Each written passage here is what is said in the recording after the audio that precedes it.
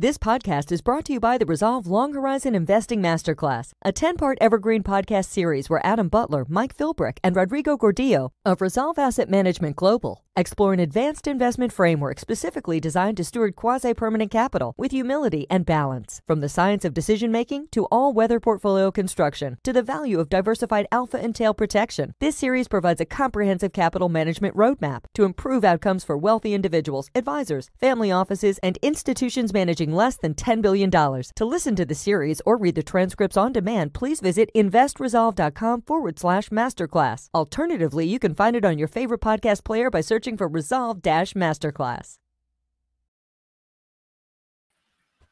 All right.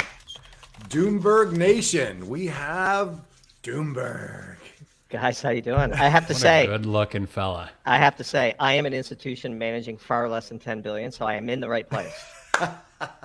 Masterclass is for you, Doomy, without a doubt. And before we get started, Mike, please do the honors. This is the one time I'm going to change the whole thing, but because obviously, if you're watching this on 4 o'clock on a Friday afternoon of a Memorial Day long weekend, you should definitely be taking all of this as advice, especially when it's an animated chicken talking about it. There's no regulator. There's no regulator that's going to look at this and be like, yeah, that was meant for real.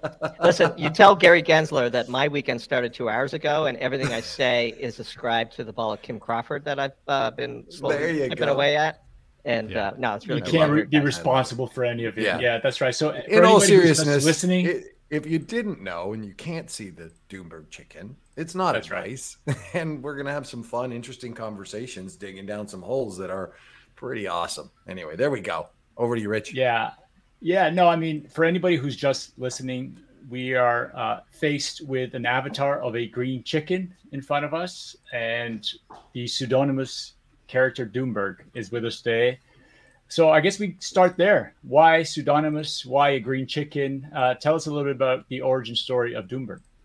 Yeah, sure. So we were talking a bit off air before we hit record, and we're a team of former executives from the commodity sector. Don't really come at this from the Wall Street side. We come at it from the industrial side, which makes us kind of unique.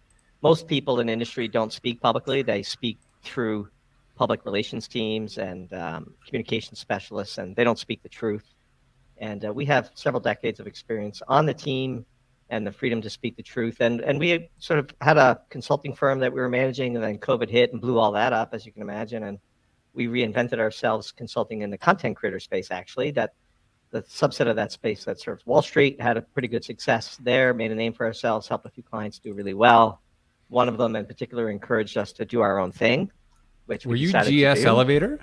No, no, I wish. That's one of our clients, but I can't tell you that. But we decided, hey, we have zero social media presence. We have nothing to start with but our idea. The barrier to entry in this business is zero, but the barrier to success is very high, as you guys know. And so we decided we needed to create a character that stood out. Like when you're scrolling Twitter and you see something interesting and then you stop and you look at it, you make the journey from impression to engagement. And the green chicken does that. And since we're a team and I'm just sort of the outward facing spokesperson for that team, it didn't feel right to be a person. And then once the brand blew up, which blew up well beyond our wildest imaginations, we did a sort of study of anonymous accounts that blew up that later de-anonymized, and the brand intrigue kind of collapses. And so there's hundreds of people on Wall Street who know who we are in real life. And it's not like we're, I jokingly say it's not like we're writing these pieces from prison, like we don't have anything to hide. It's just that once it blew up, we didn't want to ruin the brand. It's a good mystique. It's a good image, and it does catch the eye. If you're scrolling through YouTube and you see Doomberg as a guest on a serious podcast, always cracks me up when we're like a call-in guest at an online conference, and we have all these serious people with their suits and their ties and their professional mugshots, and there's a stupid green chicken, right next to them, as though, and a co-equal amongst them, and it's just really blown up and it's worked. And once you're sort of in it, why would you stop? And we're having the time of our life. This is the work of our life. It's been enormously successful, and we're just going to keep doing it. Like one of the things I tell everybody, when you find out what you're supposed to be doing in life, keep doing it. So we're just going to keep being the green chicken and having a blast and talking to guys like you on a Friday before Memorial Day. And enjoying the weekend and getting right back at it, publishing another piece this morning, got another one in the works for hopefully Tuesday, maybe Wednesday. And, it's just an amazing thing to get up every day and do exactly what it is that you were meant to be doing in life. And we intend to savor it, not take any day for granted. And it's just a real blessing.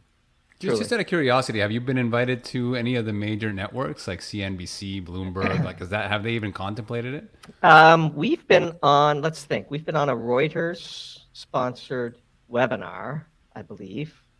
But no, we would never get invited on TV. And that would be useless for our business, by the way. Like, the entire market inefficiency that we're exploiting is the complete futility of the sort of modern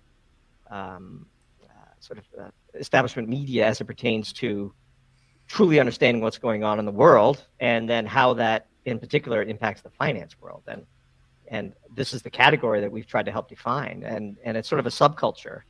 And I suppose getting on, like, I don't know, Tucker Carlson's show when he had one would have been good for the brand, maybe. I don't know. Like, you just sort of there's a whole subculture of content that is just 100% dependent on your success is 100% dependent on the quality of the work you produce. It is a total meritocracy, which is another reason to be anonymous. Like, we don't come at it with some big resume that people think, oh, I have to go and like read that because so-and-so wrote it. The words and the ideas and the phrases and the writing stand on its own. It's the ultimate capitalist system. We started with nothing. We had 0 followers on Twitter and 0 email subscribers when we started. We're up to 250,000 on Twitter and 160,000 emails on Substack. And it's only because of the quality of the work that we're doing, we hope, knock on wood. And I think the most important thing is this maniacal focus on continuous improvement that we have on the team, where we authentically measure everything and say what didn't work and why. And that's one of the things we've really discovered through this process. Because again, writing a blog, barrier to entry 0. Disciplined execution is still a durable moat. You could take any old school business with standard economics, and if you put your, really put the elbow grease in, measure everything, measure, analyze, improve, and control, classic sort of Six Sigma corporate methodology. The data will tell you what you're doing wrong, and the data will tell you what you're doing right. And if you don't like the data, the market doesn't care. Yeah. So you could either listen to the data and do better. For example, we put a piece out this morning, and it's just done okay, even though we love the piece and it's great. I know why that piece didn't do well. And the reason why that piece didn't do well, I mean, it's done well. Our existing subscribers kind of like it, but the market of people who might be interested to read Doomberg are big Warren Buffett fans, and we took a bunch of shots at Warren Buffett before they cut to paid, and that probably is why the piece is just doing so. But we know that, and we kind of knew that going in. We have strong opinions about Warren Buffett, and ultimately we're at the point where we can be authentic with ourselves and not really worry about just writing to the audience or trying to convert subscribers. But the overlap in the Venn diagram of people who would be interested to read Doomberg and are huge fans of Warren Buffett is not 0. It's probably pretty comprehensive. We have strong opinions on the man, and we poke fun at him from time to time. This was a piece where we really poked fun at him, and it is what it is. I did like all the citations as well, and I do find that I rail against Mr. Buffett just because everyone thinks he's just this pleasant old man. Oh yeah, sipping his Coca-Cola and eating 5 his a day. popcorn 5 a day, no problem. Same house he's been in since '58. Yeah, nothing to see here. But we call him Mr. Awshucks. Yeah, exactly, Mr. Awshucks. He's the best. Anyway. Yeah. Look, to be fair, the man is a brilliant business executor.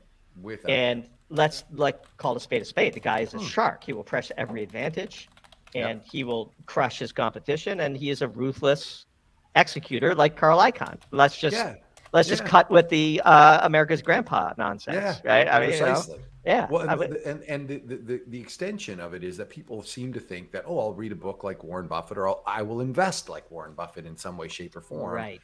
And I will get the returns. And this is the grand sort of lie, if you will, that's kind of perpetrated, and everyone gathers in Omaha for the hoaxy, oh shucks type of scenario. And you just look at it and you go, here's my advice. Look, we don't give investment advice. We don't give investment advice, and certainly not on this show. But if you want to invest like Warren Buffett, buy Berkshire Hathaway. It's not that complicated. The guy is a success. Like, I would put money behind him.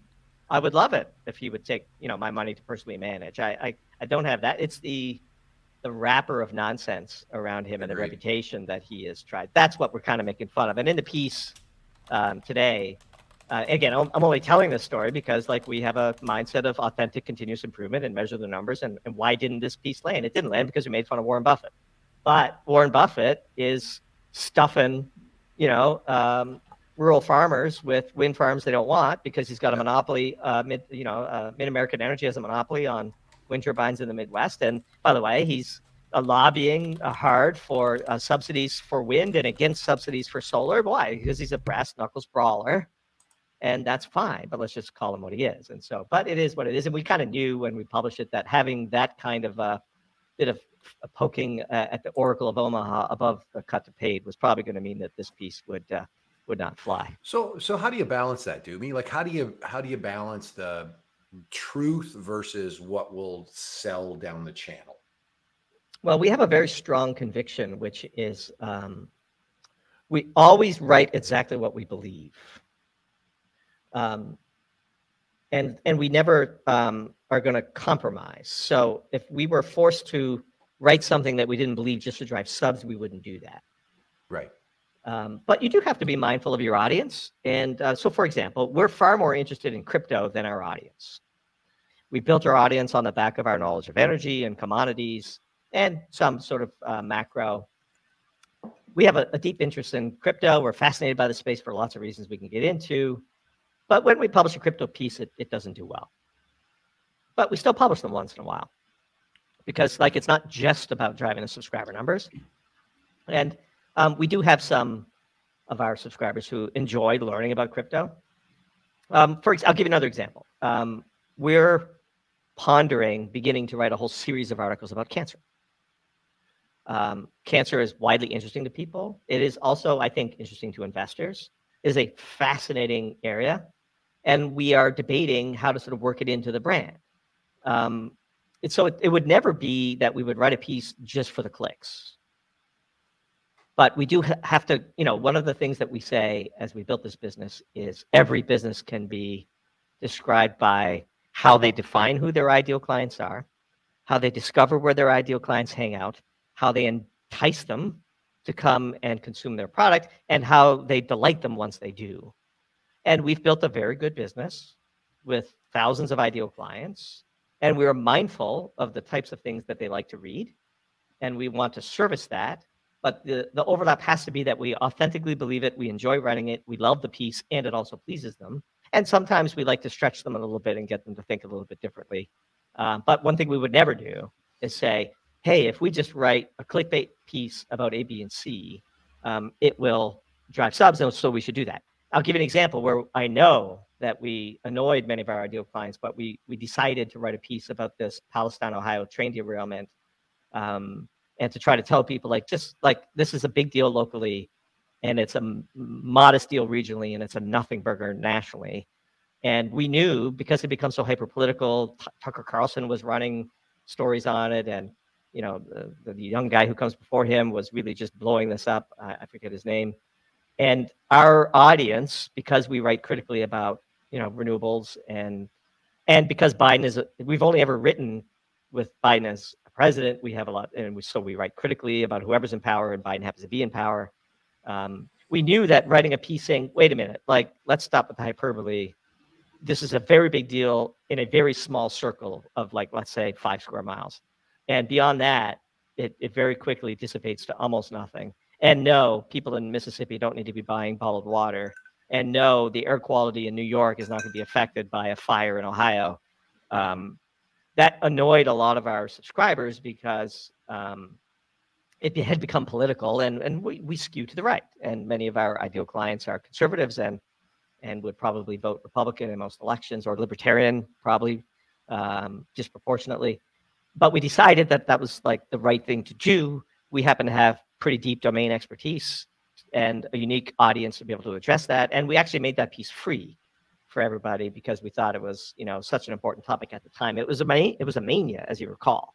It was a full-blown crazy mania, especially for people we have lots of contacts in the industry, having spent 2 decades in it. And after we wrote that piece, our phone blew up with all the executives we know in the industry and our contacts in government thanking us for writing that piece because nobody else could say it. Right. And so that's an example where we wrote a piece. We actually lost a fair bit of subscribers because of that piece. But you have to stay true to your values. And I think in the long run, integrated over years, staying true to your values is value enhancing. Yeah, without a doubt. I guess it gives you that, the green chicken gives you that non-cancelable type of, a little bit of protection in that realm anyway, if you want to take on and publish on these contentious issues. Sure, but people could find out who we are. Like, you know, of course they can, but I mean, it does give you that little bit. Yeah, you know, there's some forethought there and thinking about that. Did you guys see the interview with Elon Musk and CNBC? Yes, we did. When he's asked about why do you tweet that way, and he goes and says, "Well, have you seen Princess Bride?" Yeah. You know, when Indigo Montoya looks at his father, or the guy who killed his father, and says, "Offer me money, offer me power." You know, it's him. It's I. You know, offer me money. If I can't say whatever I want to say, I'm going to say it no matter how much it costs me, right? Well, when you have $100 billion, it's a little easier. Exactly. To say he that. has a definition of fuck you money, right? He really doesn't need it. I feel like he doesn't have fuck you money. He has fuck me money. I feel like where you're, look, how many subscribers do you have again? Which might be the first time I've ever sworn on air, but you know, there you go.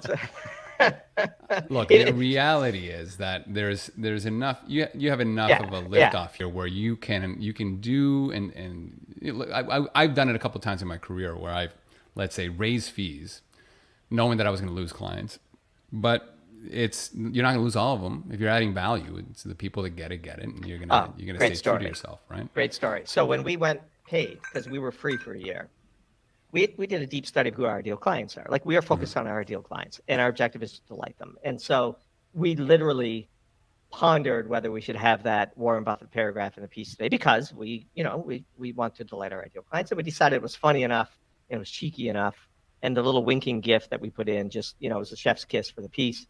But when we were deciding on pricing, we don't give investment advice. And so there's a whole subset of newsletters that don't give investment advice, but wink, wink, give investment advice. And they can charge a lot because if they're very good, people are willing to pay for that because they have a direct thing, an action they could take in their portfolio that might more than compensate for the cost of the newsletter. We've never been that. But we polled our ideal clients. We probably talked to 40 content creators and 50 ideal clients before we decided to set price. And we set a reasonably high price. Turns out our price was the median of the top 10 finance substacks in the world. And so we weren't above market, we weren't below market, but it was high. $30 a month is a lot for a newsletter that doesn't give you sort of direct investment. We might give you investment concepts. We might teach you things that then you can apply to your investment framework, which is fine.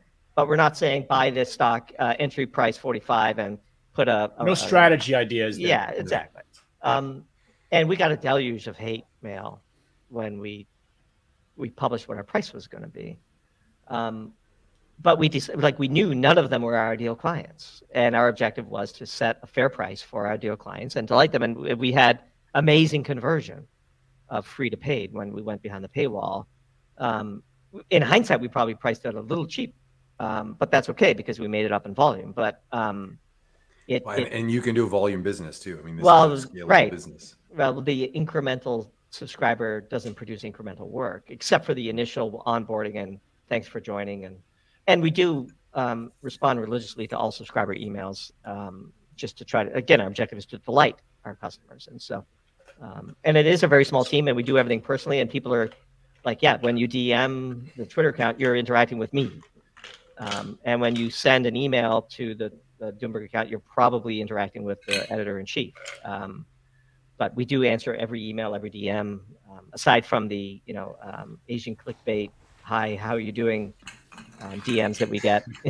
But Prince Edward here. Yeah, exactly. So you have this freedom, right? You have all this freedom to write about so many topics that you're interested in.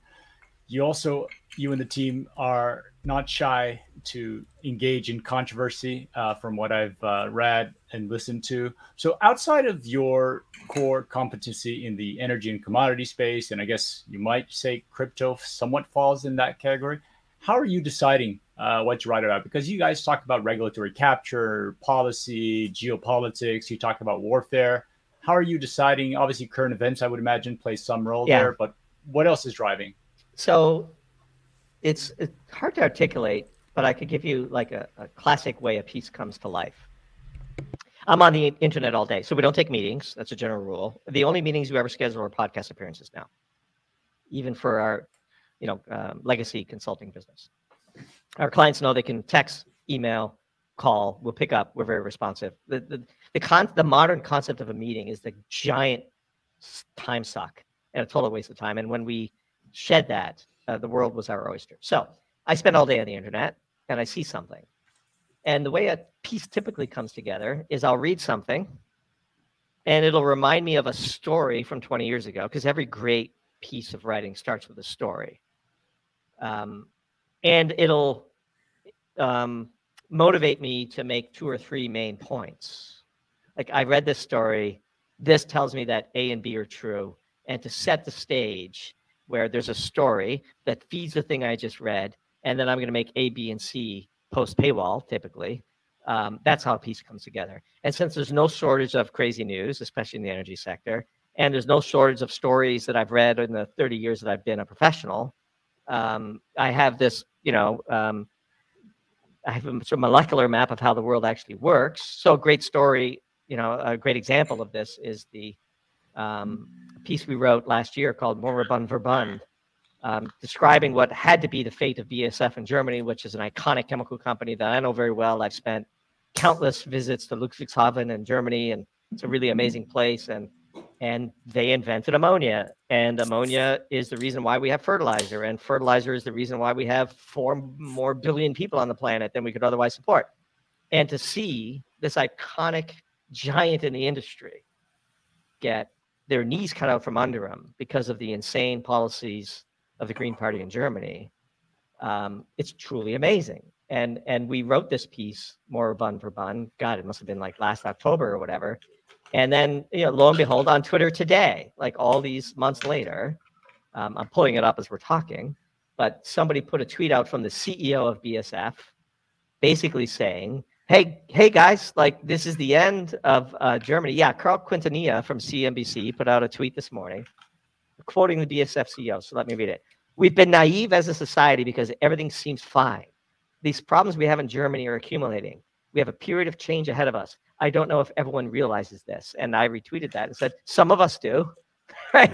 Like, we wrote about this last year. You cannot run a integrated chemical site with natural gas selling at 5 times the price that it is in the US. You just can't. And they won't. And every major chemical player in the world is pulling out of Germany. Dow, BASF, pick your favorite. And this was totally predictable from anybody who knows the molecular framework for how the world works. And so we saw, a piece about BASF struggles. I have in my head the amazing story of the invention of ammonia and the Haber process at the turn of the century.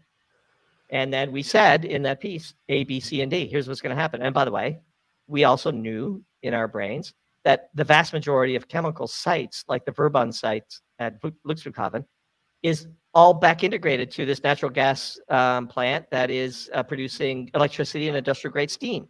So it's not just the commodities like ammonia, it's the stuff that goes into car paint, and it's the stuff that goes into adhesives, and it's the stuff that goes into pick your favorite finished good. Germany is not going to be doing any of that soon, period. They're going to deindustrialize. And so the ability to stitch together a story with an event and 3 or 4 consequences is how every Doomberg piece is born. I think it's the unintended consequences that you guys are just so good at, both falsifying when the world goes in a sort of direction like they did in the train derailment, or the recognition of a change that will happen in an industry long before, just because of the unintended consequences. So here's a great example. Heat pump. The first piece of 2023 for Doomberg was predicting that the words heat pump would be the phrase of the year. It's all you'd hear. It would saturate in the headlines. And sure enough, it's come true. Now, let's talk about like the mother of all unintended consequences. We shared this with our Pro Tier members in our our May Doom Zoom, the cheap commercial for our high-end tier on Thursday. So what's going on in Germany today? The average German home has a natural gas-powered furnace and no air conditioning. And, kind of sucks in Germany for about 2 or 3 weeks in July and August. It's hot, it's muggy. Most of them go on vacation, maybe, is the thought, so it doesn't matter. But actually, the average citizen can't really afford to go to the Mediterranean or wherever it is that they vacation. So there's this mandate as of January 1 of 2024 that you basically can't install a new gas furnace. And everyone has to install a heat pump. And this is like the most controversial law that's ever existed in Germany. There's a big piece in the Financial Times today. Let's ponder a certain unintended consequence. The heat pump runs both ways. So you can take cold air and make it warm, or you could take warm air and make it cold. So for the very first time, because of this mandate, millions of Germans will have air conditioning. What do you think is going to happen in the summer? They're going to be spewing much more carbon than they used to, and they're going to way more than offset the alleged savings that will come from removing all of these natural gas furnaces. And by the way, all the energy that's going to go into reconstructing these homes and making them suitable for heat pumps. Nobody ever talks about that, nor the fact that the Chinese basically have a controlling position in the heat pump market, nor that we have a transformer shortage, and electrifying all of this combustion is probably going to create some challenges. And so there's a never-ending series of unintended consequences for us to talk about. The heat pump one is one of our favorite. And to be totally transparent and fair, we stole that from the annual JP Morgan energy letter. Mike Semblast, I think his name is. I want to give full credit. It's one of those things that you read and you smirk and you say, yeah, I'm going to put that away in the back of my mind for a future Doomberg story. And the most important thing, go ahead. No, so I was just going to say, but they haven't outlawed the gas stoves in Germany just yet, right? Literally, you cannot install a new gas combustion machine after January 1 of any kind. Industrial, residential, they want to electrify everything. And because that's where it's going in the U.S., the zeitgeist, or at least that's a little bit of the chatter. And you guys wrote a little bit about this as well, right? They were trying to ban gas stoves in the U.S. Yes. So we view the U.S. as 5 years behind Germany, and we should be watching what's happening in Germany. The reason why we're so fixated on Germany is because Germany, like California is 2 years behind Germany, and New England is like 2.5 years behind Germany. And, flyover countries 10 years behind Germany. But that's the future. So let's watch what happens. And the piece you're referencing was one of our favorites. We wrote it in January. It's called Home Cooking. And as we said in the piece, like if you live in the suburbs and you drive a car and you occasionally barbecue, the environmentalists are coming for you, and you best get ready. So Doomberg, I haven't read that piece, and you lean right, so I'm guessing I know what the answer is going to be. But okay, clearly there is a broad push from policymakers to fast track the greening of the economy in whatever way. Maybe one of them is this natural gas thing, throw out your stoves. Do you see value? Like, where do you see the role of government in attempting to move society towards a North Star, in spite of the fact that along the way they're probably going to make bad choices? Do you think there's value in governments intervening, or no value at all? No, absolutely. I'm not like a pure libertarian. It would be great if government started with physics. So there's a difference between physics and, quote, the science, right? Amen. Physics is hardwired into the universe. So there is a very clear path to decarbonize our grid. It involves no invention and de minimis financial investment. And it has been done several times in the West, and it's nuclear. So look at Ontario. Ontario has amongst the greenest grids on the planet. I think 60% of electricity comes from nuclear, and maybe 25 or 30 comes from hydro, and a small amount comes from natural gas. None of it comes from coal, and the balance comes from renewables. I drove through Ontario recently. There weren't green fish in the lakes. It wasn't like the pavement was flat and the people were polite and there wasn't garbage on the sidewalk. I played soccer next to the Pickering power plant my whole youth, and it was a little odd. Well, but it's they only seem odd to be because okay with it. I had an iodine pill in my pocket just in case. But well, you are clearly a victim of propaganda. no, I know it's so absurd, right? Like, And especially with the the modern nuclear power plant is going down. Yeah. Let me pop this Yeah. pill on my mouth. Yeah, It'll be if you saved. see a green glowing fish while you're playing soccer next to that plant, you got bigger problems than that iodine pill is going to solve. But in all seriousness, France did it, right? It can be done. And my favorite argument from the sort of Malthusian radical environmentalists is nuclear is too expensive and takes too long. Well, let's ponder why those two things are. They're too expensive because you have stacked the regulatory agencies with environmental radicals who make the industry go to 15 nines instead of 9 nines of safety. And then it takes too long because you sue at every step of the way to litigate every permit.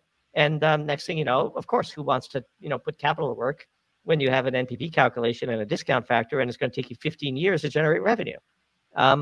So yes, in the modern regulatory construct, which is a political choice, nuclear is too expensive and takes too long.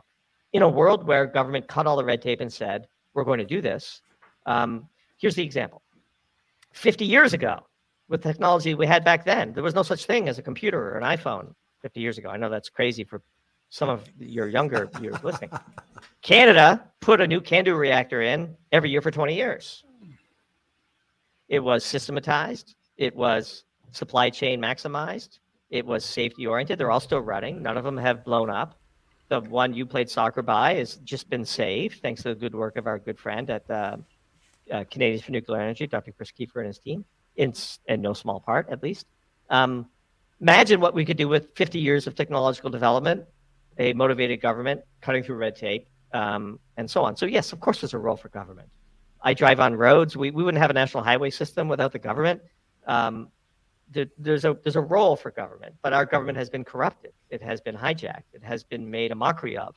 One of the reasons why government is a joke is because nobody with any talent would ever go into it, or at least nobody with any talent and morals would ever go into it, because you have to run the gauntlet of personal destruction just to get there, and then you have to push on the giantest of giant strings, which is trying to get an entrenched administrative state to do anything, as Donald Trump found out. And so the only people that distill into government are people that don't have the talent to make their way in the private sector, or people who are so loose ethically that they're willing to be totally corrupt, and they go into Congress poor, they leave a centimillionaire, and everybody smiles. And so I remember reading, watching a documentary, it's quite a while ago, maybe 5-10 years ago, Pandora's Promise. And it talks about all these environmentalists that changed their mind on nuclear. And they went down the rabbit hole and they realized that much of the propaganda and much of the fear-mongering and scaremongering that went on and that kind of now permeates the zeitgeist on nuclear energy was financed by the fossil fuel industry, because they had long realized that nuclear was the only viable alternative to fossil fuels. And so it made total sense for them to finance these hit pieces over and over decades in order to scare people into pushing policy against nuclear. Do you remember do you watch this Sure. documentary? Are you familiar with this hypothesis? So there's a bit of half truth there that has a bit of a nefarious intent in my view. It is unquestionable that the fossil fuel industry has a dirty history in playing ball against the nuclear sector, but the environmentalist movement is born from a much uglier Malthusian eugenicist strain of thought, that there's just way too many people on the planet and let's get rid of a bunch of them that don't look like us. Eugenicist. That's a hot take right there, Doomberg. We've written about it and we're not afraid of saying it. And so as part of the cover up of that, the Sierra Club, Greenpeace, the founders of those organizations were deeply racist, deeply Malthusian, and strong proponents of the eugenicist movement. Now, that doesn't mean that the members of it today would ascribe to those beliefs, but there is that strain, that ugly history. And part of the emphasis of the oil and gas sector's role in kneecapping nuclear is meant to deflect from an even uglier history on the environmental side. Now, that's not to forgive what the oil and gas, and look, oil companies are their worst enemies, like most of the time. Like, they do nasty stuff. They bribe corrupt governments. They pollute the environment. They cover things up. There's a lot more flaring in the Permian Basin than is officially reported. Like, all that stuff is true and is important and needs to be dealt with.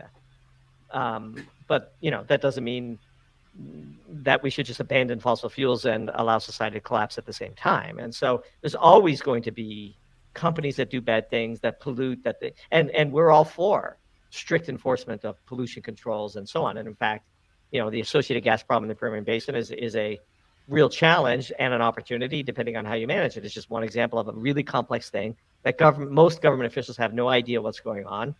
And so, back to the original question that started this whole vein, there is a role for government, and we just wish government would be more competent. And we think one of the consequences of the hyperpolarization of our politics is anybody with competence or decent morals doesn't want to go into it.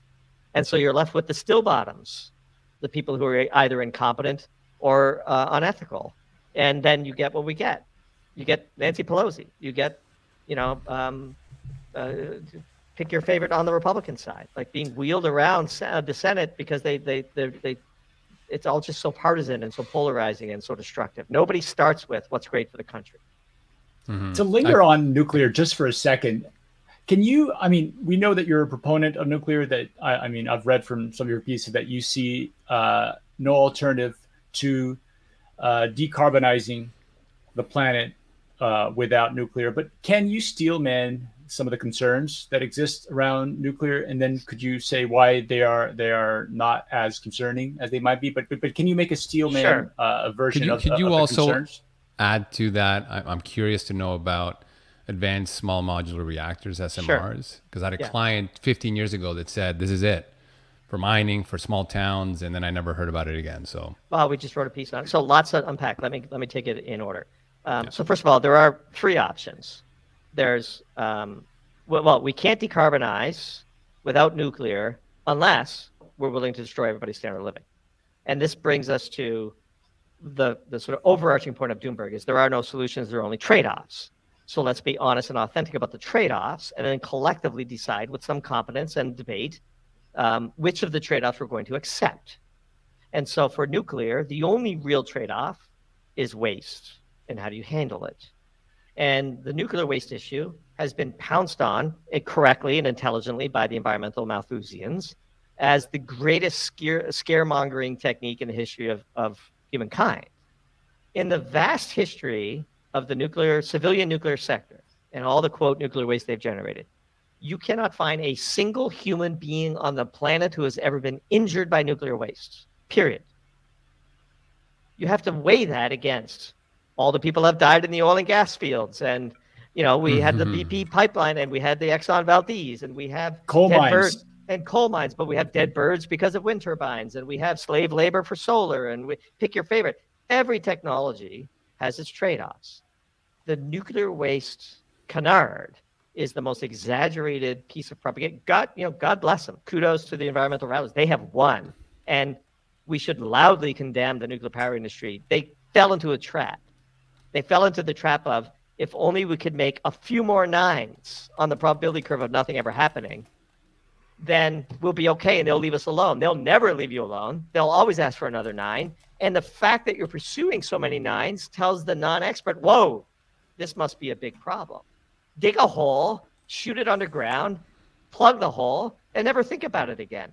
The odds of a properly encased bunch of radioactive uranium or spent fuel from a nuclear power reactor being injected 300, 400, 500 meters underground and then plugged, ever leaking from that, finding its way to the surface and hurting somebody is 0. So did you read The Fifth Risk? Because I remember reading that. Like, I hadn't thought about nuclear forever. This is Michael Lewis's book, Fifth Risk, on Donald Trump. And he has a chapter there that would terrify anybody about nuclear waste. Then it's total propaganda. I mean, I've not read it. I don't read political books, but it's he total paints nonsense. a good picture, as he generally tends to do. Right.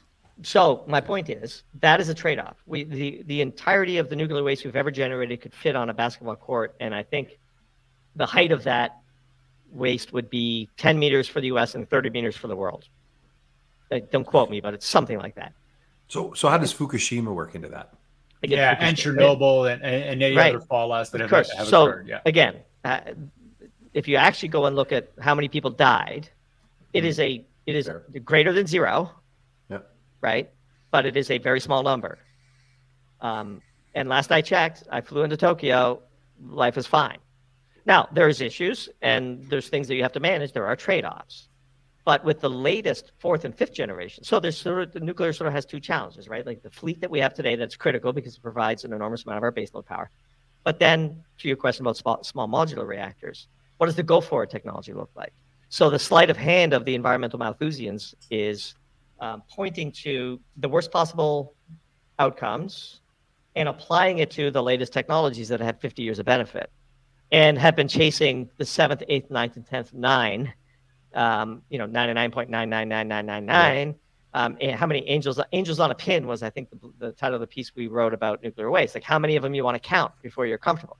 And so the trade-off is we could all destroy our standard of living, or we could pollute the planet with fossil fuels and run the risk, roll the dice on climate change, or we could all decide that this magic this magic technology, again, Josh Wolf, I believe, was the one I first saw say it. Maybe somebody else predated him. If fission was invented today, it would be celebrated as a civilization-saving technology, and we would be implementing it post-haste. Now, one of the real challenges with nuclear energy is the word weapon is associated with it. And people have an association of existential threat. So we had the worst possible thing ever happen. A poorly run plant completely melted down in Russia. Let's measure that and weigh that against your supposed climate alarmism around emitting CO2 from fossil fuel burning. Let's weigh those two things on a scale and decide what is the probability adjusted risk of 4th generation nuclear technology experiencing something like that versus what you're telling me is we're going to boil the oceans if we keep burning oil and natural gas. So which risk are we going to take? Now to SMR, we wrote a piece called Gaining Steam. I have this memory of all the pieces that we've written, where we chronicled a really important industrial project between Dow and X Energy at an integrated petrochemical site. A little known fact, if you add up all of the carbon emissions associated with burning fossil fuels to produce industrial grade steam, those emissions are greater than the sum of all of the automotive and airline emissions in the world. And if you compare the amount of talk we've had around electric vehicles versus, hey, what are we going to do about industrial steam? Well, it turns out 4th generation nuclear reactors can generate pretty good industrial steam. It's not it doesn't like reach like say cement levels, but you can catch a lot of the base of the pyramid of carbon emissions for sort of 500 to 1,000 degree steam that anybody who's ever worked in the industry knows. There's a reason why cogen plants based on natural gas are so popular at these integrated sites. It's because you produce both electricity and you make use of the excess heat. And so I think like the cogen overall efficiency of energy in the molecule of methane going in versus the work that you extract out of it is something like 80%. As opposed to when you just burn it to produce electricity, it's probably like in the mid-50s, I think. So if you can have a nuclear power plant instead of a gas-powered turbine that produces both electricity and steam, which is what the Dow X Energy project purports to demonstrate, you have a game changer. Like you could truly attack a huge slug of our carbon emissions with, once you sort of roll these out, very little sacrifice to our way of life. And so it's technologies like that. We don't want to just be Doomberg. We don't want to just make fun of nonsense. You also want to highlight potential proposed solutions that people could get behind. Another piece that we wrote about a very fascinating little company called, the piece was called Rice-A-Roni, and RONI is the SPAC, and this is not investment advice, but the Rice brothers, who are notorious in the energy sector, and EQT and all the natural gas companies that they've made tons of money for shareholders for, they've taken to market a pretty interesting technology that purifies oxygen out of the air so that when you burn natural gas to produce power, you get pure CO2, which you can then inject underground for carbon capture and sequestration without having to pay the entropic and economic penalty of trying to capture CO2 from a dilute mixture of air on the back end of a power plant. That's a very fascinating technology. And that's pretty interesting.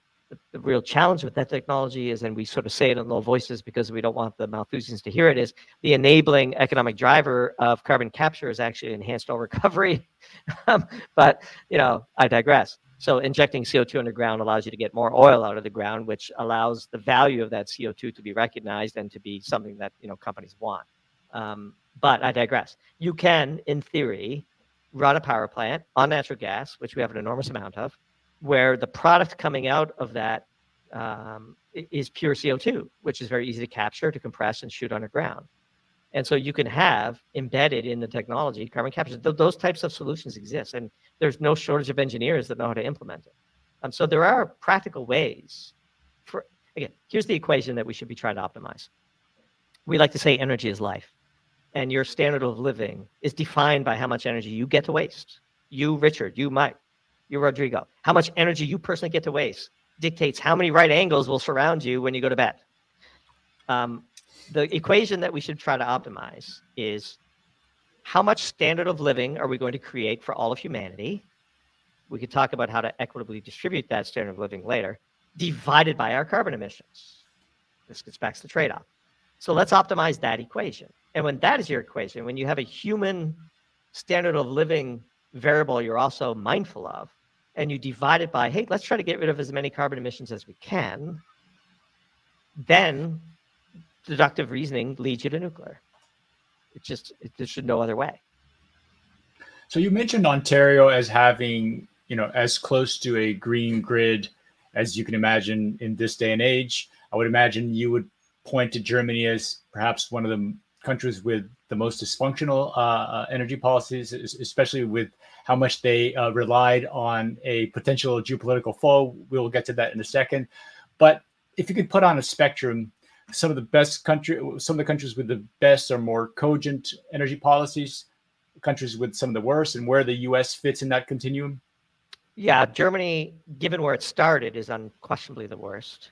And in fact, if you looked at the carbon intensity of their grid this winter, it was amongst the brownest in Europe because they retreated to the coal mines with the speed and efficiency of the evacuation of Dunkirk once they realized the jeopardy they were in. Look, the rest of wood, right? Wood, coal. Look, here's what Germany did. They saw the crisis coming, and they realized they screwed up.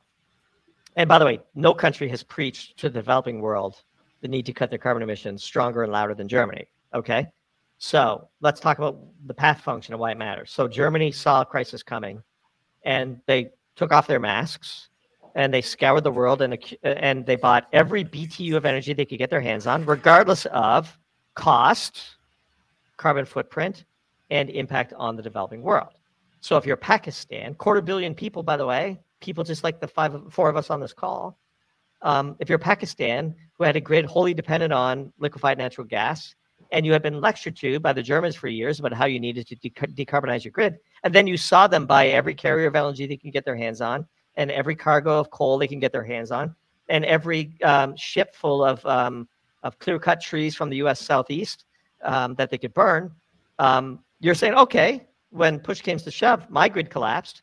I'm the one that has the political upheaval. Guess what I'm going to do? I'm going back to coal because I could make a giant pile of coal, and I got coal, and I could buy coal, and I'm going to make a giant pile of it and screw you and your carbon emissions. Billions of people will have walked away from their carbon commitments because of what Germany did in the winter of 2022, period. They are watching what they did and not listening to what they said. And so Germany is the poster child for how to do it wrong. Now, which countries are doing it right? France, if it could get its act together on actually maintaining and not trying to handicap their own nuclear power. Within France, there is a school of radicals in power that are doing everything they can to make their nuclear reactors perform poorly so that they can push to get them shut down, just like they did in Germany. That has since, I think Macron has correctly identified that issue, and I believe that is going to be solved. Ontario has done it spectacularly well. The U.S. is a mixed bag. I think California and New England obviously are catastrophically stupid. And then we have a gradient in between, and there's some stupidity on the right where we're just going to keep burning coal. And like we ran the math on a piece that we wrote recently about the regional disparities of natural gas prices in the U.S. and so on. And it turns out that if you add up how much natural gas we are either flaring in the field or exporting because we don't really have any use for it here, it roughly balances the total amount of coal we're burning in the country. So instead of flaring and or exporting our natural gas bounty, we could literally displace all the coal we're burning. Now, there's a coal lobby, and Joe Manchin from West Virginia, and there's all kinds of nefarious actors on the other side of the energy equation who are protecting vested interests, and they should be just as admonished and highlighted as the Germans are. But we have so much natural gas in the country. It's incredible. The piece we wrote on is called Guilt by Association, if anybody's interested to read it. And we talk about the challenge of associated natural gas, especially in the Permian Basin. And we had literally in December in California, because they refused to build any pipelines, natural gas was trading at $55 per million BTU, while it was priced negatively in the Permian Basin in Texas. It was priced negatively because the main reason why people are drilling in the Permian is to produce oil, and they got to do something with this natural gas. And so for the lack of a pipeline, you had this really valuable molecule being given away in Texas, and they were starved for it in California. Now, you tell me if that isn't an indictment of sort of so when you say what is the U.S. policy, there isn't a U.S. policy. There's a fragmented series of regional policies, much the same in other countries. But another country that is blessed with great resources and has done well is Norway. They have a huge amount of hydro. And then Finland recently turned on a world-scale nuclear reactor, and suddenly their electricity prices went negative, and they had to actually throttle back the amount of nuclear they were putting onto the grid because it became windy or it was sunny, I forget which. And so dealing with the intermittency of renewables. And then another country that I would mention is United Arab Emirates. They've been on a decades-long journey of nuclear power. They just turned on their third of 4 planned nuclear reactors. They have an amazing internal culture around creating the workforce they need to sustain these things. 25% of their electricity for the next 80 years will come from carbon-free nuclear power. They've already invested the money it will, quote, cost to do that. Effectively, the marginal cost of their electricity for the generations that they're leaving their economy to will be de minimis. Kudos to them. They had the planning and the fortitude and the foresight to see those projects through, and that's a real success story as well. And by the way, any country in the world could do that. It's United Arab Emirates. It's a tiny country. They just decided they want to go nuclear. They bought the best technology. I think they worked with the Koreans. And they have the workforce. They have the education. They have the popular support. And now they have a grid they can count on. It's there. Winning is a choice. Let's choose to win. Where does solar power and battery technology come into this whole thing? So battery technology, well, let's do solar first. Solar is very seductive, and we are less harsh on solar than we are on wind for a variety of reasons. We are bombarded every day by orders of magnitude more energy than we could ever possibly harness by the sun. And the prospect of figuring out how to stick your hand out the car window and just grab a few of the dollars that are flowing by is very seductive. And one that and of course, I personally have several years of direct experience in the solar industry, and I know it well, so much so that I'm able to write, we think, pervasively about how China stole that market from the US, because we were in the market and they stole it from us at the time. And so the solar industry is interesting. Anytime you assess a technology like solar or batteries, and I'll take them in turn, you have to actually fairly see the world as it is. And to do that, we always have what we call, what are the pros, what are the cons, and what is the propaganda? So with solar, there's a bunch of pros. The pros are it's the efficiency isn't impacted by scale. So a solar panel is going to generally work as well sitting on a home as it is sitting in a giant commercial array. Now, that's not totally true. You can orient the panels a little bit with some control, but really, I have a Jackery battery system and I have some solar panels that go with it. And when I'm out on my lake property, it fires up and it juices the battery, and I can run my power tools, and it's really great. It's really fantastic. It's portable. The scaling efficiency factor is pretty small, which actually means it can be easily distributed. It's pretty efficient. It's pretty well known how to make these things, how to install them. It's pretty commoditized, and it works really well in areas where you have a lot of sun. It works really terribly in areas where you don't have a lot of sun, especially Germany. But solar has a chance. It's more predictable. You know for sure it's not going to work at night, et cetera, et cetera, et cetera. Batteries for grid storage is about the dumbest idea that exists, especially lithium-ion batteries. We're a firm believer that we are constrained for the metals that we need for batteries. And so if we are constrained by battery metals, then we should take a step back and say, what is the most carbon impact we can have? And then let's manage to that constraint. So let's take 100 kilowatt, or let's say an 80 kilowatt hour battery in a Tesla Model 3. If you create one 80 kilowatt hour battery, you're going to abate the fossil fuel consumption. Well, the gasoline consumption, I guess, because depending on how they recharge that battery, you're not really abating the fossil fuel consumption. But the gasoline consumption of one driver, 100%. If you split that battery into 4 and you make 4 plug-in hybrids and you abate 80% of the gasoline consumption of 4 drivers, it doesn't take too much math to know that 320 is greater than 100. And that for that same 80 kilowatt hour battery pack, I'm abating far more gasoline. And yet, environmentalists and governments around the world are strongly favoring BEVs over plug-in hybrids, even though for the same amount of battery, we could abate so much more carbon emissions. So now let's take that story and apply it to battery storage. If you take all of the storage that's ever been implemented, battery storage, not hydro storage, this is a whole different thing, and you calculate how much of the US energy grid have we backed up with all of this billions of dollars we've spent, it's 7 minutes. So it just doesn't work. And by the way, as backup power for the grid to make room for intermittency when we have nuclear power as an option, and we could be using those batteries to make plug-in hybrids so that we can abate. Like, no decision is in a vacuum. Like, you have a constraint, which is battery materials. Given that constraint, what is the most impactful thing we can do for the thing you claim to care about the most, which is our carbon emissions? Back to our equation, standard of living divided by carbon emissions. We would take technology that exists today versus the hope of a better battery technology in the future. Well, let's take hydrogen. If we had a fleet of nuclear reactors spinning electrolyzers making hydrogen, we could burn them in cars. The hydrogen combustion engine is a fine technology. It's mastered. It looks very similar to an internal combustion engine. I suspect you could probably retrofit a lot of cars to make that work. So there's a carbon-free world that doesn't involve batteries, and it doesn't involve solar and wind. It involves nuclear, making hydrogen, and combusting it.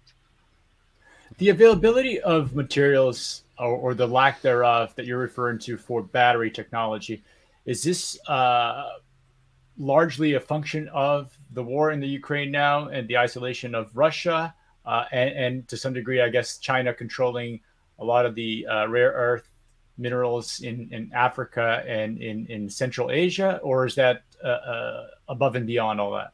So the war in Russia doesn't help anything, but as it pertains to battery materials and rare earths that you talk about, not really. Most of the cobalt we get for batteries comes from the Congo, and we all know that there's a lot of issues in the Congo, child labor and so on. And something like 80% of the economic deposits of cobalt in the world are in the Congo, and so we're kind of stuck there. There's nickel, there's lithium, but the rare earths that you mentioned are actually for the electric motors. And here again, where China sort of acts at a sort of a national level with some strategic thinking, they own 100% of the rare earth metal processing. So even if we mine concentrates in the U.S., and we're starting to get our head around the fact that maybe we should have some domestic supply chain, especially given the criticality of these materials to our military. All of the things we mine in the U.S. ultimately get shipped as concentrate to China so they can purify it. Same thing with solar. So we still have 3 polysilicon manufacturers in the U.S. But the value, supply chain of solar is you take sand, you pump in an enormous amount of energy, which nobody wants to talk about, to make metallurgical grade polysilicon, 98.8. And then you pump in even more energy, vastly more energy, to make it 99.99999, and then an extra 9 for semiconductors. And then you slice that into wafers, right? So you form that into ignits, and then you slice it into wafers, and then you mount it as cells, and then you make your modules. Well, it doesn't help us to back integrate to polysilicon, really. because 98% of the ignit manufacturing and 99% of the wafering gets done in China. So Hemlock Semiconductor, and pick your favorite US-based polysilicon manufacturer, is still sending that polysilicon, which they put an enormous amount of energy into to convert it from sand. It gets commingled with slave labor polysilicon and formed into ignits and sliced into wafers, which are then mounted on cells and turned into modules that get sent back here, which are now stuck at the border because we have this Anti-Slave Labor Act that Congress passed that Biden couldn't veto. And so if you buy a solar panel today, it is almost impossible that at least some of it wasn't made from slave labor, because it's all commingled at that one step. So it's the same thing with rare earths that are needed for the rare earth magnets that power motors and so on. And so these are the types of complexities that people who just say we should do wind and solar and batteries and wave their hands and have no idea what they're talking about, but yet still actually impact the levels of political power. That's very, very dangerous. So do you think China is at something of an advantage given their autocratic system to the West when it comes to deploying capital towards technological breakthroughs? Do we need something like what preceded DARPA with Vannevar Bush in the 1930s that kind of brought about a lot of the technologies, radar and so on, and code breaking in World War II? Do we need something like that in the West, particularly in the US, in order to bring about, whether it's battery technology revolution, whether it's the possibility of cold fusion, and you can tell us whether that's a pipe dream or anywhere in the realm of possibility for our lifetimes? Do we need something more, government crowding in private investments, something along those lines that allow us to plan for decades as opposed to every 2 years with the electoral cycle? So 2 points. First of all, is China at an advantage because of its autocratic system? As measured by their ability to dominate us economically, yes. As measured by how they treat their people and how they treat their environment, nobody here would accept that. And so let's be more like China is not an option on the table, right? They abuse their people. The rare earth metal processing, the reason why we don't do it here is because it's really an environmental challenge, creates an enormous amount of toxic waste, and China basically does a poorer job of dealing with it than we do. And so while the people over on this side were trying to do it, they were competing in the market with the Chinese who weren't, and they were being undercut on price, and they went out of business. It's just that simple. That's what happened to us in solar. That's what happened to magnesium in the US. It's hard to compete against a competitor when your competitor's water treatment plant is a pipe to the river. And I competed against people whose water treatment plant was a pipe to the river. And I remember talking to the procurement teams of very well-known US brands, which I won't name, who are very high profile at COP27, and they have their pretty booths and they have their glossy pamphlets about how they care about the planet and they're all sustainability. And I remember pitching to them why they should procure our more expensive solar products than our Chinese competitors, because our Chinese competitors were polluting their environment and you could take a stand. And they looked at me and said, that's for the courts to decide. You could either meet this request for proposal or not. And we were out of business. So I'm a little jaded on the question because I've lived it. When your competitor is willing to pollute their local environment, to undercut you on price, to gain market share as a national strategic objective, of course, China, quote, benefits from being an autocratic system because nobody is holding the polluters accountable. And they, as a country, have decided for their own nationalistic objectives that they want to own solar, and they want to own batteries, and they want to own rare earth metals, and they want to own electric vehicles, and they want to turn around and fill our country with propaganda to make us all believe that this is where we should go. Otherwise, we hate the planet. And who's the seller? I mean, they're the drug dealers, and they got us all hooked. So, I mean, that's my answer to that question. Now, I forget what the second part was because I kind of went off on a bit of a tangent. Well, the idea of creating some new form. Oh, yes. A DARPA kind, like financing moonshots and allowing them to fail. We don't need a moonshot. We have it. The solution exists. It's fission. Let's cut the red tape. Let's fire everybody at the NRC and start over. Let's decide on a fundamental technology like they did in Canada with the CANDU reactor system. Let's make it modular. Let's make it super safe. Let's make the permitting easy. Let's make the return on investment viable so that we can finance it. That's the kind of moonshot we need. It's not a moonshot of technology, it's a moonshot of politics. That's my main point. There is no technology needed to be invented. So let's talk about fusion. You incorrectly called it cold fusion. Just for everybody listening, cold fusion was a fraud and a scam. Fusion, hot fusion, is legitimate scientific endeavor. But hot fusion is used by the opponents of existing nuclear technology as a stall tactic to never do fission. And then when fusion comes around, which is decades away, they'll say, oh, they'll find lots of reasons not to do fusion. So when we wrote about fusion, we had a picture of Charlie Brown with the football, because this is what this is. So fusion is great scientifically, and we're interested in it. It's a giant distraction. There is no technological advance needed to adequately provide a reasonable standard of living to all the humans we have in the United States while minimizing our carbon emissions. All of the constraints are political. The financial constraints that exist today are second order effects of the political constraints. There are no technical constraints. Fourth generation reactor designs have been around forever. They're walk-away safe, basically impossible to melt down. We know how to create the fuel. This is literally the Manhattan Project we need is a political one, not a technical one. And anything that we do that says otherwise is a proactive distraction away from the solution that exists and serves China. Can we just dissect that a little bit? What is the ramp up time for a viable nuclear plant to replace coal or? It depends on the permitting. So today, in the current permitting structure, it's 5 to 10 years. But in Canada, to build or to finalize the project. Oh well, I think you could probably, if you start. Well, let's take the Dow X Energy example. They plan to go live in 2030. That's 7 years from today, with the existing impossible permitting structure. Let's take CANDU in Canada in the 70s, and Chris Kiefer has a great chart on this, and if I can find it, I'll share it while we're talking, because we'll go ahead and stress that technology. But every year, for 20 years, Canada brought on a new CANDU reactor in the 70s. That was 50 years ago.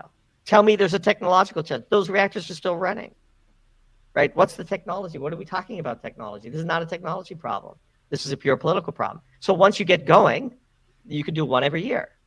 I mean, they literally have, and I'm going to find this chart. I'm going to pull it up. Here it is. Okay, good. I found it. So let's go ahead and close all my other windows so you don't see anything that I don't intend for the whole world to see. You know, I am in pants. He is just a Chat GPT bot, guys. That's what's in the background. I am in pants. Okay, so let me know when you can see this. All right. Yeah. So this is a chart of all the nuclear reactors added in Canada from like 1971 to 1992. 1971 was 52 years ago. Okay? And he's overlaid on this 18 megawatts of what we would need to do from 2025 to 2050.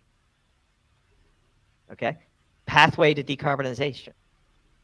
There is not a technical challenge. CANDU technology is 50 years old. They invented this technology before they had calculators. So let's talk about the substrate sourcing then. What do you mean? We just talked about the issue of, you know, China manufacturing the waffles or whatever it's called for solar panels. Where do we get our substrate for nuclear? Who's processing? What are the issues with that? With a dedicated effort, there are no issues. So we have tons of uranium in Australia and Canada. Right now, there's a lot of it in Kazakhstan, and Russia has a commercial monopoly around the enrichment needed to make SMRs work. That's a solved problem measured in the single-digit billions, and probably the military could solve that problem for us, but they're hoarding their enriched uranium for their own military purposes. This is not a constraint of consequence. If we were truly in a World War II Manhattan-style project, a political project, getting enough enriched uranium to run the fourth-generation type reactors is well within the technical capabilities of the United States, period. So again, these are, they're canards. There's no other way to say it. Like it all traces back to politics. If Canada could do it 50 years ago, you're trying to tell me that the U.S. can't do it today? How did it go so wrong, Doomberg? Because of the politics. I understand. It's just the politics and the narrative, and I get. You go back in time, you see you hear about the Hiroshima, the bomb. It's all tainted, right? Correct. It is tainted. And no politician wants to touch it with a 10-foot pole because it's hard and they need No, easy. because the environmentalists have been extraordinarily successful in winning the propaganda war. Got, hat off, hat tip to them. Like, we're the first to admit it. And the industry fell for the trap. If only we give them 4 more 9s, they'll leave us alone and let us build these plants. No, they're going to ask for another 9 and another 9. The poster child for this nonsense is Yucca Mountain. Like, how far below and how stable, and yet Harry Reid killed it for political purposes because he was placating to the environmentalists. So, by engaging in the debate, which we refuse to do, they've lost because it's literally Lucy with the football. You thought you were going to kick it now after 19 9s of safety? Ha, ha, ha, ha. I take the football away again. Come back when you get to 22. And it never ends. Angels on a pin. Find me a human being who has been injured by nuclear waste. You can't. So what are the solutions for a policy improvement in the U.S.? Obviously, one way to carry out this thought experiment is to say you wave a magic wand, you're emperor, you would be able to implement some of the things that you're talking about. Now, within the system, within the current existing system, obviously there's a lot of polarization. It's a very dysfunctional, probably as dysfunctional as it's been in all of our lifetimes. What solution, what path forward do you see for a little bit more coherence and logic in energy policy in the U.S.? So it starts with engaging in authentic science-based debate, which we will do. We debate anybody on any side of the aisle, and being willing to stand up for your scientific beliefs and participating in the existing political framework. And Doomberg, in our own small way, is having some influence. We have a good readership on Wall Street, and many people in government read us, and they reach out to us, and we try to do our best. Chris Kiefer is an example of somebody who as a medical doctor, has created an amazing movement and has had an impact. He got a one-on-one meeting with Justin Trudeau, and he got a petition read into Parliament. And nuclear is now redefined as green and available for some of the funding that they put towards decarbonizing in Canada. And this is one person and a small team, and they had a real impact. And so one person can have a small impact. Now, to give you a Friday afternoon before Memorial Day, somewhat humorous idea of what we should do, I'm going to share my screen again. And I'm going to do my best Elon Musk, and I would walk into the Nuclear Regulatory Commission just like this. Drop a sink. I would do to the NRC what Elon did to the employees of Twitter. And that's not to endorse what Elon did to the employees of Twitter. But if Doomberg were to run the NRC, there'd be an awful lot of upset government employees. So have you guys seen speaking of Mike Myers, the Pentaverate on Netflix by Mike Myers? No, I've not. Masterminds, 5 masterminds that control the world but are actually good. Yeah. So I actually kind of envision Doomberg, I don't know, Satoshi, Jesse Livermore, Economic, all the anonymous people in the background working to fix this world. I'm pretty sure now after an hour and a bit that this is what's happening. I like that a lot. We're doing what we were meant to do in life, and so we intend to keep doing it. Yeah, a bunch of pseudonym emojis will be running the world. I love it. We're going online anyway, right? So my kids are online all the time, and my daughter is apparently doing creative work online in exchange for digital money. And I'm like, do we need to file a 1099 or what are we doing here? And I'm assured that we're okay because she's not allowed to spend them because she's not 18. But this is the way the world is going. And, we just put our sail up and we're floating with the trade winds. So what gives you optimism? What are you? I mean, Doomberg is obviously a name with at least a bit of a negative connotation, but you're not all doom when we hear you talk about. I mean, energy policy does have quite a number of problems that you're laying out. But what are some of the reasons that are giving you hope and cause for optimism?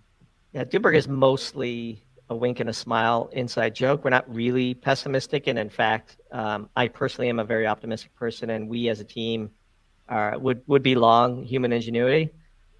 We have a very amazing ability, especially in the US, to try all the dumb stuff before we settle on the right answer. And we're running out of dumb stuff to try. So that gives us some hope.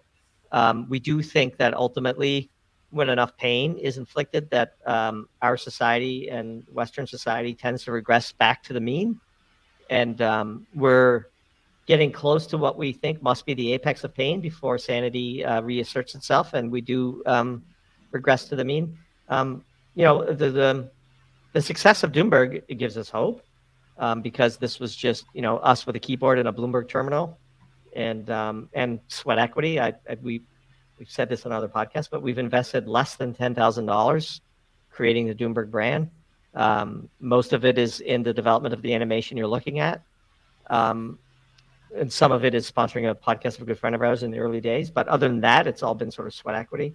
There is a hunger for science-based analysis. There's a hunger for authentically laying out what we believe to be, what's right for humanity. And we've carved out an amazing set of subscribers, both free and paid, and we're, every subscriber is precious. And so, yeah, there is a hunger for it. And I do believe that we're seeing, for example, nuclear renaissance, with Japan, even in the US, Canada, with Trudeau's about-face, a total about-face by Trudeau. Really the only country still opposing nuclear power as a national policy is Germany. And even within the EU, so crazy. Within the EU, they're becoming ever more isolated in that regard. And France is sort of leading a counterpunch, and to Macron's credit. India, China, the United Arab Emirates, like we talked about, Korea, everybody kind of knows that if you truly want a carbon-free future, it's easy to decarbonize the grid, and now plausible to decarbonize much of industry if this Dow-X energy project proves out, at least in sort of the next 15 to 20 years. So I'm curious, Stephen Keen, I think it's Stephen Keen that has this kind of view that I debated the inputs to, we talk about the traditional inputs to productivity, which is labor and capital. And he argues that it's actually energy costs. Yes. And so if that's true, and let's say we get into a world where we can have energy plants by nuclear power, are we looking at a significant reduction in energy costs and therefore increase in productivity? So Stephen Keen is a fascinating guy, and actually debated him on a podcast called Forward Guidance. Let me share my screen. And I quite enjoy his analysis of the economy on energy, but his proposed solutions were, I don't know if you have a chance to listen to this debate, rather extreme. Yeah. Oh yeah. And so we've had him on. Full disclosure. And so we had let me stop screen. We had him. We debated with him, and it was a fun debate. Actually, to his credit, he is at least totally honest and transparent about what he proposes to do. Right. Right.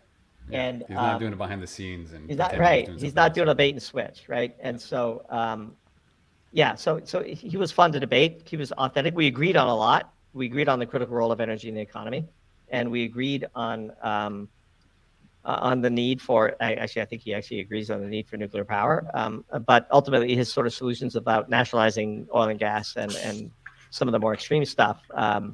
But again, that was a great example of where we were willing to debate politely, and we exchanged authentically held views in a polite way, and the audience was left to decide which side came out ahead. And we need more of that in society. So when we talk about what are the substantive things that give me hope, that's one of them. That we should begin to have these types of discussions, to debate authentically and openly, what it is that we should be doing. And to his credit, he laid bare what he thinks should happen, which is we should all have a nationalization of fossil fuels and extreme rationing of energy, and a massive reduction in people's standard of living, because the consequence of not doing so is we're going to have a catastrophe on the planet. And what I said on that podcast was, well, brace for impact. And if you're saving that great bottle of wine, you better open it, because we're going to run that experiment. Like, the world's not going to do that, Professor King. And he kind of agreed with me on that. And so it was kind of actually a very pleasant debate, interesting thought. I got to watch it for sure. But again, I just want to zero in on, is nuclear power generated electricity cheaper than the current alternatives, or Depends. can we get there? It depends fifth generation power plants. Well, you could do it with the old generation power plants if we had far less regulatory interference, is my point. What do you mean by cheap? Right? Why is something expensive? Yeah. Right? So uranium is $50 a pound. And when you measure how much electricity you can produce from a pound of uranium, that's effectively free.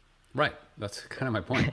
Right. And so why is nuclear expensive? It's expensive because the industry has allowed itself to be tricked into imagining that they need 19 nines of safety and 15 various forms of redundancy in order to operate a nuclear power plant. We dropped nuclear bombs on Japan, and Japan is a fine place to visit today. Like we could put bookends on the risks that we're taking, the trade-offs that we're taking, but we don't. And so measured, if we ran an autocratic society, nuclear power would be the cheapest. Yeah. Right. I mean, it's just it's so crazy because it is. We are suffering from lack of productivity, energy costs being the major one, and we are not waiting for a solution. We have a solution, and we're being held hostage by ideology and politics. It's so this is another reason why I'm optimistic, because when we do regress to the mean, there is no invention needed. Yeah. So I'm actually quite hopeful. There's only so much pain people will accept before they find a Doomberg who's willing to run for office and they fix stuff. So we're coming, and we got 10 more minutes left, and I'm curious to hear, we got a presidential cycle coming in. DeSantis just launched his bid on a glitchy Twitter expose. And so what do you think about the candidates there? Has anything changed? Do we have to wait? Are we still waiting for the maximum point of pain here from a political perspective, or is there some hope there? I would say we're still waiting for the maximum point of political pain. I don't think that any of the candidates for high office are, let's take Joe Biden, right? What did he do when the energy crisis hit? He panicked, emptied the Strategic Petroleum Reserve, browbeated the oil companies to produce more. This runs 100% counter to everything that his environmental base thinks is the right way to go, right? Because he's an old school politician. We used to jokingly call him, Joe Biden, Senator D, DuPont, because he was from Delaware and he would always represent DuPont's interests in the Senate. He knows that his political future is tied to the price of gasoline. So I wouldn't say that there are a few thoughtful people on nuclear power. None of them are probably going to run for president. But ultimately, the individuals in the seat don't matter as much as the pain the public has felt. And when the individual in the seat sees the pain the public has felt and goes looking for answers, hopefully there's people around them that can teach them about nuclear power. We're seeing... You're talking about pain. Yeah. Sort of cut you off there, but you're talking about pain. I would imagine a lack of energy, right? Unavailability of energy broadly in the U.S. to some degree that would precipitate a crisis that would force the need for change. It doesn't seem like the U.S. is anywhere near, lacking of energy in any way. Well, we have an abundance of energy, but let's watch Germany. So the deindustrialization of Germany, the outflow of jobs, the rolling blackouts, the increased cost of power and electricity, and the inability to heat your home in the winter when you are relying on a heat pump because the grid is collapsed because there's too much demand. That's the type of pain that we don't want to see happen, but would be necessary to occur before serious political upheaval happens. Now, that's a risk, right? The risk is you have far right-wing extremism and populism take over, and this is how strong men come to office and so on. So we don't want that to happen. We would rather have rational, polite debate where people get to the correct answer in our view. And look, it's just our view. Like maybe we're wrong. Maybe some technology will be invented that magically allows wind and solar to no longer be intermittent, which magically allows it to be introduced to a grid in a way that doesn't destabilize it, which magically allows electricity to be distributed to the masses far cheaply than we do today. If that technology existed, we'd be the first to write about it and to be proponents of it. It does exist today. It's called nuclear power. But if some new manifestation of wind and solar were to be invented that allowed that to happen, we'd be all for it because at least it's politically acceptable. And we would rather not go through the path function of pain in order to risk society dissolving into a far uglier place than it is already today. And so, any answer that is plausible and politically expedient, we'd be all for. Intermittent wind and solar as it exists today is not plausible. Nuclear is just not politically expedient. Solving political expediency seems to us to be far easier than solving technical implausibility. I like that. It's a great way to end, I think. Unless Richard, Mike, do you have any other questions? No, I think it's a good place to put a pin, and great reason to have Doomberg back on. There are so many questions. There are so many threads that I wanted to lay on the importance of energy and on the geopolitical stage, but we'll have to leave that for the next episode. Doomberg, where can people find you? Obviously, you have your Substack written underneath your avatar there, but for everyone that's listening. Yeah, that's the primary place to find us, doomberg.substack.com. We are on Twitter at DoombergT. T is for Twitter.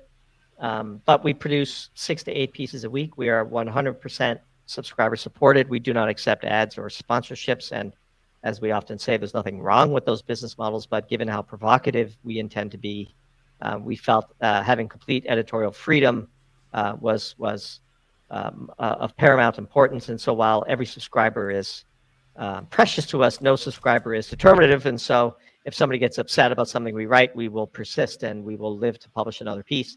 And so doomberg.substack.com, come join the 160,000 plus email subscribers that we have on a product that I couldn't be more proud to produce. And I really appreciate the opportunity today. I had a blast. Time flew by. I just looked down and saw that we're 90 minutes into it, and it feels like 15. So I'm looking forward to coming back anytime, guys. It's been great. Thank you for coming. Thanks to all the Doomberg Nation folks out there. They're tuning in. Yeah. Have a great long weekend, everyone. Yeah. Thanks.